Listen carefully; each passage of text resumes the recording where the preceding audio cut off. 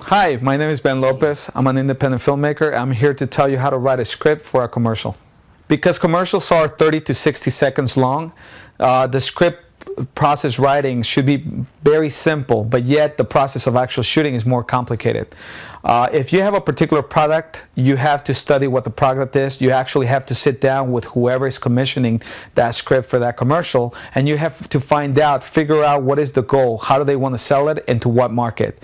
Based with that information, you take that information and you write the script appropriately. Because the commercials is about 30 seconds to 60 seconds long, the script again should be simple, but doing your research is going to help you out. Sitting down with the actual person that's commissioning the commercial and figuring out the market, figuring out the network, the channel that's going to be showing, it's also going to be very helpful. And then once you do that, you try to find the best way to deliver a message that's going to compel people to buy that product. So it's very, very important to learn marketing, know the impact of what audiences like, and 3, the type of network that's going to be running it.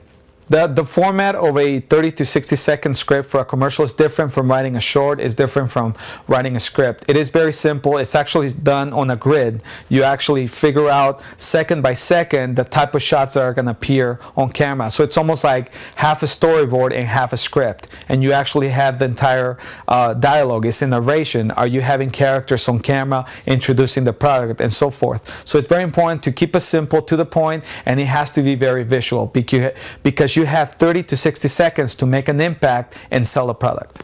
My name is Ben Lopez. Thank you for watching.